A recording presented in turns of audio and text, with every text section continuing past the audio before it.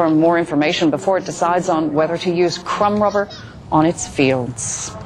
Well, Surrey can boast a new office headquarters in part because 70% of Coast Capital Savings staff live south of the Fraser River. The 180,000 square foot building is in Surrey's growing downtown centre at the King George SkyTrain station.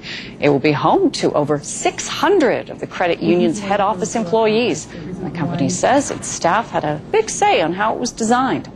The project was 5 years in the making, and our employees gave us feedback that they wanted to have a different place to work. And so we had teams of employees get together on committees to give us ideas and provide input into how the new space should be designed and what features it should have, and even the location as well.